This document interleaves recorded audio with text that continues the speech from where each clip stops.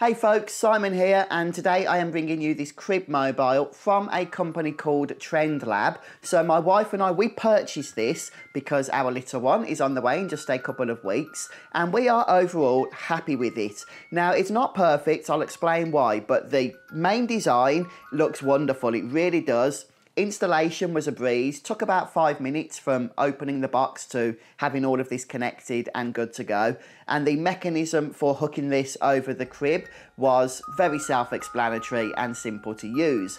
I also like the mechanism of actually getting the mobile working. So this plays Brahms' Lullaby, okay, a great traditional piece for babies. And the way this works is, first of all, you wind it up, as you would expect. However, you'll notice it doesn't come on immediately. This is a great little design feature. So once it's wound up, it's good to go. All you need to do then is switch the button on the top to on. And there we have it. How awesome is that? So really simple and convenient to use.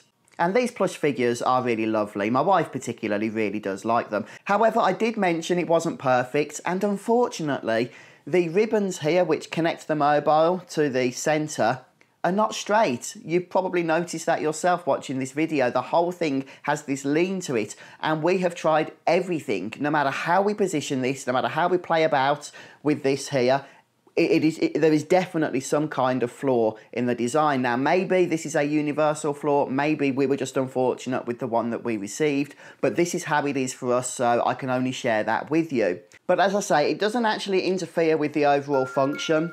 The mobile works, as you can see, absolutely fine. So yes, this has been the TrendLab Crib Mobile. As I say, a bit of a shame about that particular flaw, but hopefully that was just a one-off in our case, and I think this would make a wonderful baby shower gift, or just a little treat for your own little one. So thank you for watching the video. I hope it helped.